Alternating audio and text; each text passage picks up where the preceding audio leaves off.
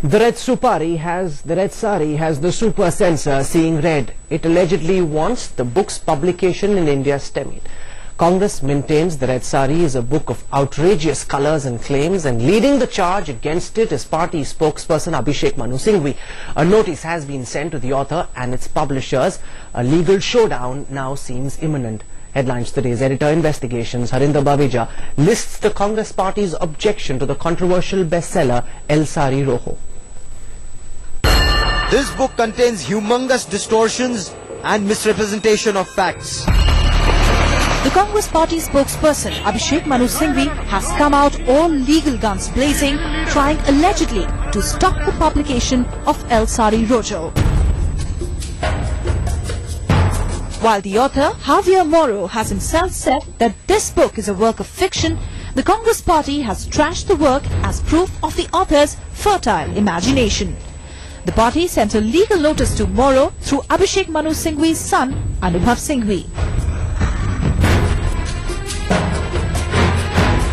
The Congress is extremely upset over allegations in the book that after Rajiv Gandhi's assassination, Sonia Gandhi wanted to leave India and return to Italy. The Congress party is in the thick of a controversy, and this time it has to do with a book on Sonia Gandhi. The party, in fact, has sent a legal notice to the Spanish author contending that Sonia Gandhi never intended to leave the country, as the author writes, soon after Rajiv Gandhi's assassination. You have dreamt up a theory about her fleeing the country. Mrs. Gandhi does not think like that, nor has she thought like that.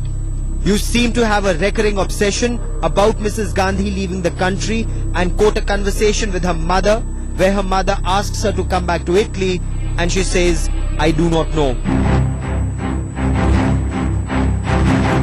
But that is not the only grouse the grand old party has against the author of the red sari. The party is extremely miffed about insinuations that Sonia Gandhi was opposed to learning Hindi.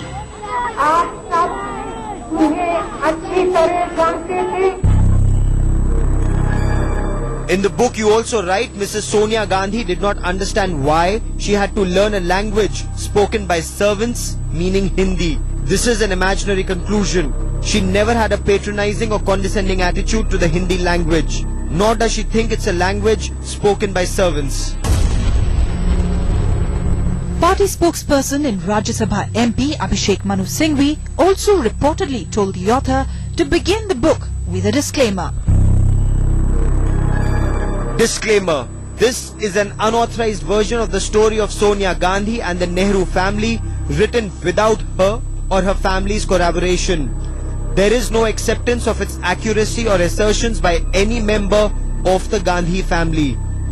This fictionalized account of her life is based on the author's own interpretation as well as information found in previously published works. Despite the disclaimer, the party is not satisfied and, according to the author, is harassing him and terrorizing his publishers. With Harinder Baveja in Delhi, Ruchika Tomar, Headlines Today.